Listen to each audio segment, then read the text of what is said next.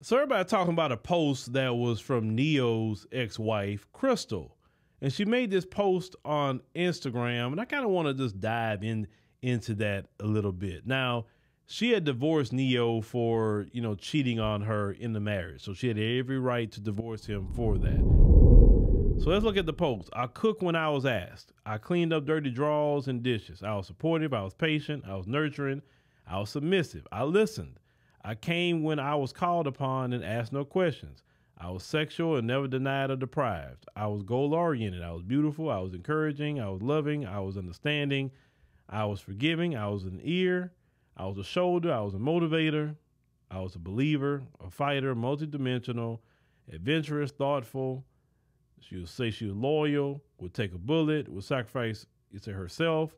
You say my body, my mind for love because I was human. I was a friend. Say I was a lover. I was a woman. Say a good woman, yet and still I was not enough for the wrong man. Do you hear me? I was enough. I was more than enough, but for the wrong man. It did not matter. Moral of the story, you may be a rib, but a rib cannot fit comfortably into a body it is not designed for. Did you catch that? Now, Crystal says at the bottom, food for thought. Now, this can happen to anybody. You can be the best person in the world, but that other spouse can do something. They can cheat.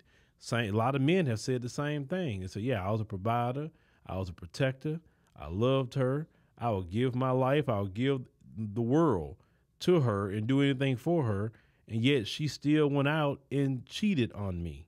And when those situations happen, when you do everything right and the wrong thing happen in a marriage, it makes you feel horrible because in your mind, like, I didn't do nothing to deserve that kind of treatment.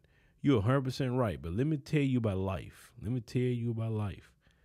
When you do something right and people do you wrong, you remove yourself from the situation like Crystal did.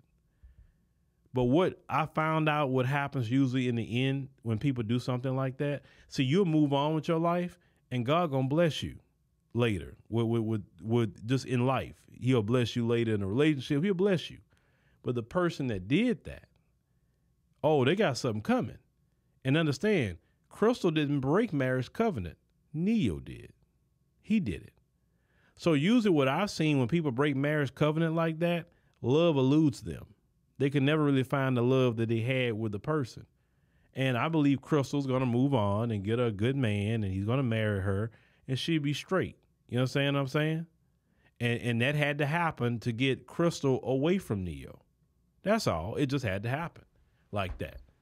And that's okay. It's not your fault. If that happened to you, ladies, or men, if that's happened to you, you can't control what another person do. You can't second guess yourself. Maybe if I did this, no. Human beings choose to do what they want to do. You can be the best person in the world and still get done wrong. But what goes around comes around. That's for sure. It's a full circle in life. So she'll be all right going down the line. She'll be okay. But yes, bad things that happen to good people, even people that's investing their whole time and everything into their marriage. There's been plenty of men that's showed up, done everything right, and had a divorce paper show up. They had women that were the best wives ever, and then they find out that their husband is, knocking down everything that he can out there, and being thoroughly embarrassed in front of family and friends and everything.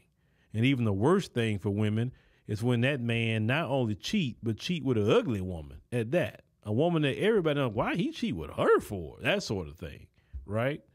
I'm not saying that cheating with a woman that look better than what he got is understandable, but, just a lot of times with women, sometimes they'll be mad, but they'll be like, but when you just cheat when we seen how women react, when that man cheat with someone that everyone know that woman's ugly, boy, that woman get even more outraged when you do that. But moral of the story is, you just move on with your life. God gonna bless you. Don't be tripping and let that person do what they want to do. Like I said before, love usually eludes them with time. They're not gonna get what they had. And trust me, everything works out in the end. I promise you that.